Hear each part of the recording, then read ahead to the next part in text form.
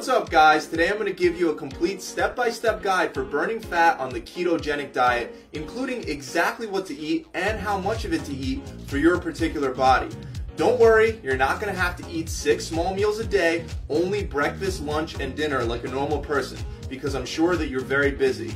I'll show you meal by meal what to eat for you to be able to start shredding pounds of fat today with no additional information necessary. So let's get in the kitchen and get started. For breakfast, I'm going to have 4 slices of bacon, 4 whole eggs. I'm going to add some fresh chives to enhance the flavor. And for my vegetable, I'm going to have about a fist of spinach. Exactly how you're going to customize it for yourself, I'm going to explain in a second. For lunch, we're making burgers.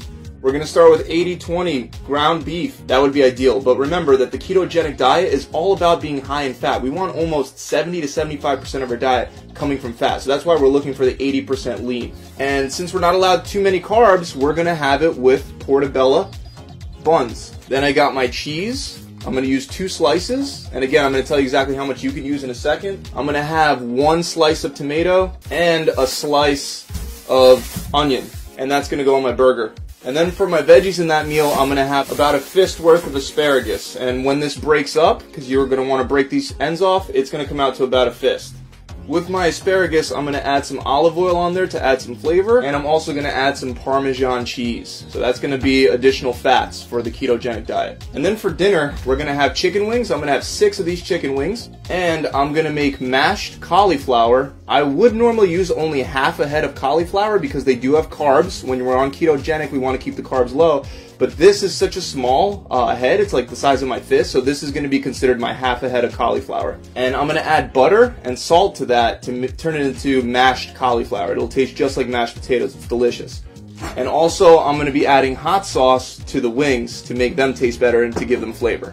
As far as my seasonings, I'll be using olive oil cooking spray. I'll also be using salt, Bamberger seasoning for the burger, parsley flakes, chicken seasoning for the wings, some minced garlic, Parmesan cheese, and black pepper. That's all you need. Alright, so let me tell you now exactly how you're going to calculate the amount of calories, the amount of fats, carbs. I'm sure you're wondering exactly how this is going to work for you. So I'm going to show you exactly how that's done right on my computer.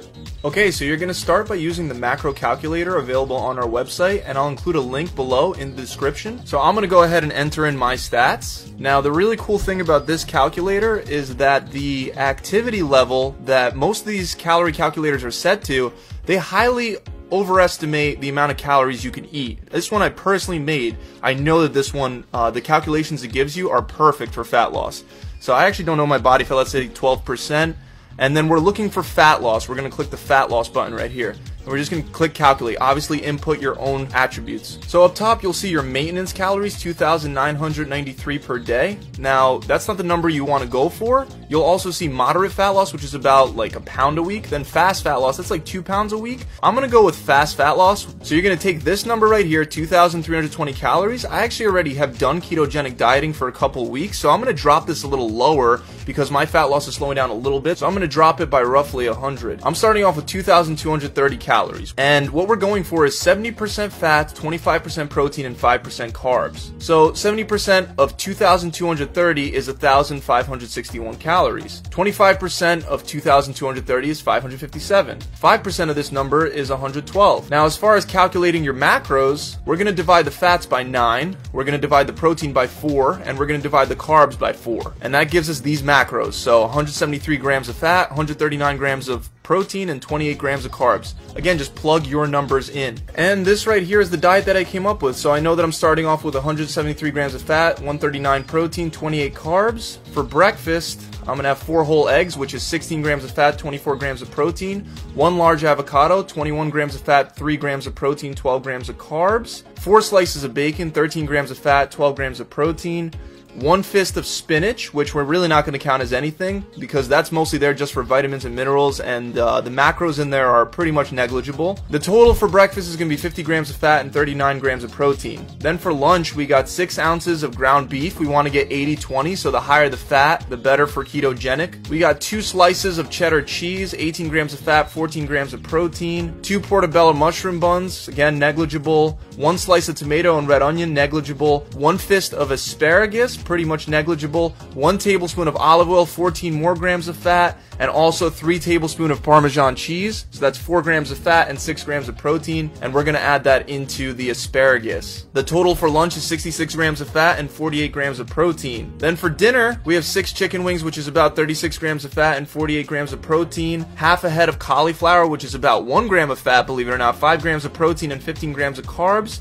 1.5 tablespoons of grass-fed butter. We're going to add that into the head of cauliflower that we're going to mash up. That's going to be 18 grams of fat. And then we got a total of 55 grams of fat for dinner, 53 grams of protein. So my totals at the end were 171 grams of fat, 140 grams of protein, and 27 grams of carbs. So you always want to start first with the things that are going to take the longest to cook. The stuff that's going to take the longest is the stuff that we have to boil and the stuff that we have to cook in the oven. What we do with the cauliflower, pop off this part, and then you take your head of cauliflower and you throw it right into a pot of water, and you're going to set that pot of water to boil. Next, I'm going to want to pull out a baking sheet. I'm going to lightly coat the pan with some olive oil cooking spray. For this meal, I get 6 wings, so I'm just going to pull the wings right out of here. These are wingettes. There we go. So there are my 6 wings. Now to add some flavor, I'm going to throw on some kickin' chicken seasoning. And then I'm also going to add some red hot wing sauce. This stuff is spicy, so don't go too crazy. And then I'm just going to mix that all together. These are ready to go. We're going to set our oven to 400 degrees. Next up, we're going to grab 2 baking sheets. And I'm going to grab my washed asparagus. I'm going to crack it right where it cracks easily. Like, I shouldn't have to put a lot of pressure. And I was aiming for about a fist, and that's going to be about a fist right there. And I also want to add 1 tablespoon of olive oil. So there we go. We got about a tablespoon there. And 3 tablespoons of Parmesan cheese. And lastly, I want to add some garlic. Mix it together. And then with the mushrooms, we don't want to necessarily wash them. We just want to wipe them off because there will be some dirt. So once you have it wiped off, we're going to spray each side lightly with some olive oil cooking spray. And then we're going to put it face up right into our baking dish. Cool, so we could throw these 2 in the oven now. And actually, it looks like my oven is pretty much preheated now, so I could throw everything in there. So we got the asparagus, we got the chicken for dinner. That asparagus was for lunch. And then we got the mushroom caps. Our cauliflower is already boiling, so we just want to wait until that's really soft so we can mash it. So let it boil for a little bit. The other thing that's going to take a little while to cook are my eggs and my avocado. And you guys might be thinking, wait, how does that take so long? Well, it's because I'm actually going to be oven baking the egg and the avocado together with 2 of them. The other 2, I'm going to put it on the pan and use the bacon oil because, again, ketogenic is all about having a lot of fats. I'm going to grab another baking pan, lightly spray it with some olive oil. Then I'm going to cut my avocado in half, going around in a circle around the core. And then I'm just going to twist and open. And there we go. So then I just got to pop the seed out. And then the skin should come off pretty easily from here. So just peel the skin off. Now I want to take one of these eggs, and these are free-range eggs. These eggs are a very good source of high-quality, inexpensive protein. So crack the egg, and then we're going to pour it into our avocado. We're going to sprinkle on some parsley flakes, a little bit of black pepper, some salt, and we're also going to throw on some chives. Cool, so throw this right in the oven. And it's been about 10 minutes since I put my portobello mushrooms in here, so I want to pull them out real quick because I'm going to want to flip them after 10 minutes and let them cook for another 5. So I'm just going to flip these guys. And don't worry, they get really black. You probably didn't burn them. That's just what happens when you cook them. Now that we got the stuff that takes forever to cook out of the way, we can move on to the stuff on the frying pan. So for breakfast, we're having the bacon. I'm allowed 4 slices of bacon for breakfast. Cool, so I'm going to take my 4 slices of bacon and I'm going to throw them right on the pan. I'm going to let that cook, and then I'm going to use the grease from the bacon to cook my eggs. Again, I can't say this enough, ketogenic is very high in fat. And that right there was the 5 minutes that I needed for the mushrooms to be done. So I can pull that out now. So these, as you can see, they are done. They are nice and soft and ready to go. We're going to make great burger buns. While all that's cooking, I'm going to get started on my burger. Okay, so this says that it's got 16 ounces, so it's got a pound. We want 6 ounces for this meal, so I'm going to want a little less than half, somewhere around here. That's about a little less than half right there. So this is about 6 ounces. This is for the lazy people that don't feel like measuring, which is me. I'm going to season it with the Bam Burger seasoning. Remember, don't be afraid of seasoning. Throw that right on in there, and then I'm just going to mix it all together and shape it into a patty. So there we go, shaped into a burger, flatten it out a little. Good, ready to go. And now we're going to throw that onto the burner, and our bacon definitely needs to be flipped at this point. Now I have a Foreman grill, but I purposely chose to cook it in the frying pan because that's going to gather up the oil. All done with the bacon, so I can just throw that onto a plate for now. And I'm going to use that oil to cook my other 2 eggs and my spinach. But before I do that, I'm going to check on my oven because I think a lot of this stuff is done. Chicken wings are definitely done. They look great. Asparagus is done. The avocado can use a little bit more cooking. So we're going to leave that in there for a little longer. I'm going to plate these 2. And remember, these are 2 different meals. The wings are for dinner, and the asparagus is for lunch. So we got breakfast, lunch, and dinner. Our burger looks like it's ready to flip. And we can cover that for a bit to make sure that it cooks all the way through. And then I'm going to go back to cooking the eggs now. So I got my 2 eggs. And then I want a fist of spinach. So that's going to be about half this bag. And then I am just going to mix this all together. So this is done. It can be plated now. Looks good. Let me check my oven. I think that meal is totally done. Looks like these guys are all done. So I'm just going to take that out. So 2 avocados right there. And then the rest of my leftover egg. It looks like both my burger and the cauliflower is almost done. So I'm just going to coat it with 2 slices of cheese. Top it off with that. Cover it up. Let it melt on there. And I could turn off the burner and pull the cauliflower off and drain it.